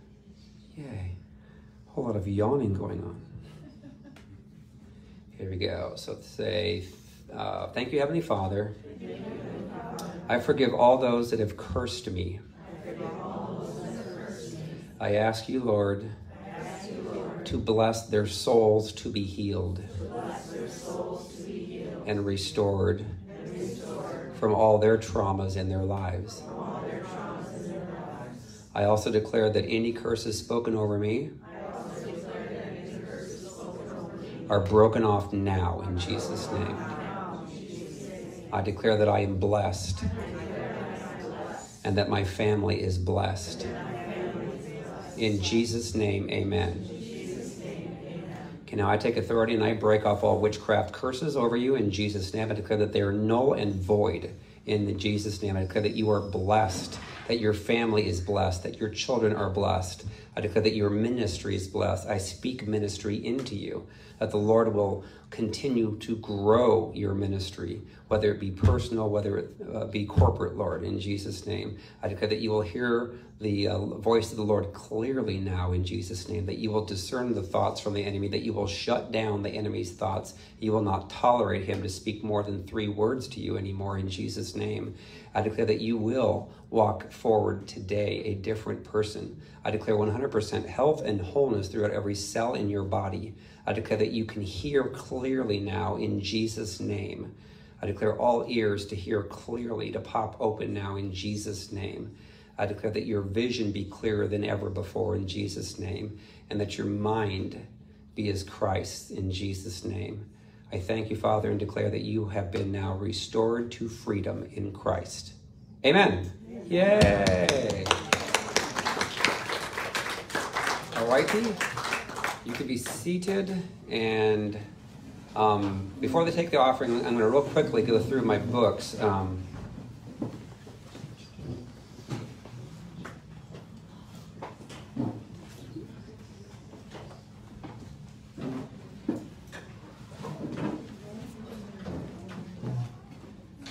So Restored to Freedom is my #1 bestseller by far.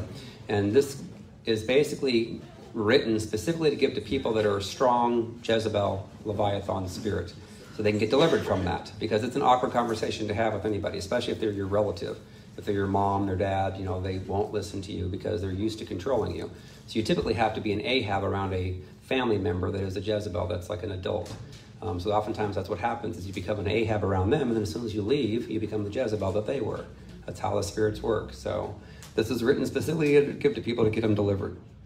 And then Waking the Lion Within gets people delivered from the Ahab spirit, so they can be bold and confident as what they're supposed to be, a mighty man or woman of valor. Keep Your Peace On, Limiting Strife in Your Life. Who doesn't want to have peace 24 hours a day? That's what I've been walking in now for like the last couple of years. And it's great. You know, it doesn't matter what the circumstances are. I've gone through some tough stuff, but it was a process of learning not to look upon the circumstances, not to get angry, not to get into fear, not to get into worry, but to say, listen, this is just a temporary circumstance. And then to recognize when the enemy is speaking to you, so that you can shut down the voice of the enemy, because the enemy is going to try and whisper to you. And when you can quickly recognize, wait a minute, that's the enemy. I'm not going to listen to that anymore. I'm going to shut it down. Then redirect your mind on something that is true, noble, just, good. And so that's what this is written for, so people can walk in peace all the time. And it is possible. And it doesn't matter if you have a lot of money. I've worked with one gentleman who's worth $500 million, and he did not have peace. And then I took him through the deliverance, and then now he can discern, oh, the enemy's trying to tell me this, the enemy's trying to tell me that. So he can shut it down. He can walk in peace now. For the single people, choosing a godly mate helps you to discern which people are healthy to get married to and which aren't. what signs to look for. And make sure you're delivered, because if you're not delivered from Ahab, you're going to draw into a Jezebel relationship. That's why so many people, when they go through a divorce, they get drawn back into the very same type of person again, because that spirit seeks them out. If you are an Ahab, it's going to search for a Jezebel, or Jezebel's going to come after you, because like, I can control you. I know that's you. Pure and spotless, are you ready for Christ's return? Talks about what it really means to be a true Christian, not a fake Christian, because there's a lot of fake Christians out there that hurt people, and it's not good. God doesn't like that. He's in the process of purifying his church, so this is a great book to give to people. Loving like Christ, how to love the hard to love people. This is my last book before I get more books when I go to Gillette, Wyoming. By the way, there's like a blizzard coming, and I think you already know that, but I'm supposed to drive like through the blizzard to get to Gillette, so it'll be interesting to see how I get there by Friday night at 7 p.m. But this is a book that is for people that are in a relationship with someone that's really hard to love. And it was really not fun to go through what I went through, but I was able to write the book because now I know that there are times the Lord does have you stay in a relationship that's really hard. And at some point in time, the Lord may say it's time to move on, because people have free wills. You know, I've talked to a lot of people that, I always say, get delivered, not divorced. If people were all get delivered, there wouldn't need to be divorce, because you wouldn't be striving, fighting, and arguing. We'd love each other. But we all have free wills. So the goal of Jezebel is to keep you in that relationship so they can keep control of you, to shut you down and stop you from doing ministry. I had to separate. If I didn't separate, I would never be doing what I'm doing, because the spirit in my wife would have stopped me. I could never have done this. I wanted her to get set free and delivered so she could join me, but she refused. So I had to move on with what God's calling was. So there's a lot of us that have God's calling in our life, but we can never get it fulfilled because the person we're married to has these spirits, and they're trying to stop us from doing it. It's kind of like a slow death. I've seen some people die because they've stayed in these toxic relationships, because the spirit in them went to kill us gently, slowly, until we finally give up and say, I just want to die. There's a lot of people, just like Elijah said, I just want to die, when Jezebel's on you and threatens you all day long, so all night long. Keep your faith on, changing your life from ordinary to extraordinary. There's a lot of examples here about when your circumstances look like there's nothing that's going to possibly be good to come out of this. I was prophesied to have this worldwide ministry, but everything looked horrible, for 6 years. It's just like, and then even after I separated, my wife actually went through and filed for divorce because the pastor encouraged her to divorce me because he had Jezebel. I've noticed this. Jezebels love to team up with other Jezebels, and they all get together. Well, his church was shut down by the Lord, went from 200 people to 20, and was then sold. The Lord gave me a dream, and then the Lord actually had me confront the pastor, even though I don't like to confront, but I did, and he mocked me, was prideful, and within a year, the church was shut down. So it's important not to look upon the circumstances, because anyone wants to keep you focused on negative circumstances, and you need to speak life. You need to make sure you get delivered so you can hear the Lord's voice clearly, and then keep standing until you see the things manifest. Like my daughter, I wanted her full-time in custody because my first wife had the subtle version of Jezebel. So what did I do? Everything looked like I was going to have shared custody, and she kept getting hurt whenever she went over to her mom's. And I was like, why can't her mom just be good? Why can't she get freed? I didn't know what it was she had. And the Lord just said, just trust me and thank me every day that you have full custody of her. I'm like, she'll never do that. She'll never. And I didn't want to go to court and do it. So the Lord just said, watch what I do. Thank me. So I thanked the Lord like for 4 straight months, every morning. And finally, like on the 4th month, she gave her to me full time. And I'm like, oh my gosh, I didn't think that would ever happen, because it looked crazy in the spiritual. And there's a lot of relationships where people have gone through divorces and they have a spouse that has Jezebel that's hurting their children. And it's an awful situation, because a lot of times you get guilted into saying, well, they should have time with their dad or with their mom. I'm like, yeah, but if they've got Jezebel, they're going to get hurt, and they're going to get lied to about, and they're going to hurt my relationship with my own child. I know what that's like. I've gone through that. Ultimately, the children normally get old enough and they get older and they can figure it out for themselves. But it is not fun going through that. So Jesus loves to heal through you. I have learned about walking in my authority, and I have now gone through healings by praying and taking authority of everything for the last 10 years. And I dropped my health insurance in 2012, which I would have freaked out, back in 2008 if I would have done that. So anyway, and then lastly, the School of Ministry book. This is a guide if you want to help others get delivered. This is a guide that I wrote to help you walk another person through getting delivered. And if you want to be certified under Restorative Freedom, I've got 100 people in 9 countries now that have been certified. Then you just simply need to, there's 4 hours of videos on YouTube that you need to watch, which you can go out to my website, restorativefreedom.com, and you can click on the link to those videos. And then you need to read this book, School of Ministry, and Waking the Lion Within, which describes Ahab, and Restorative Freedom. So basically $25 for these books, because they're all $10. This is $5. And then if you want to be added to my website, you can do that for a donation. And then you can basically start to minister to people. So we have a lot of people that have never done ministry before that are now starting to do ministry.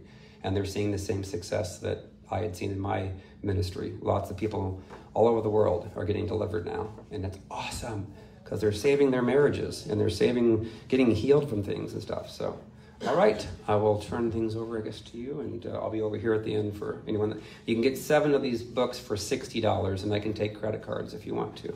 So, thank you.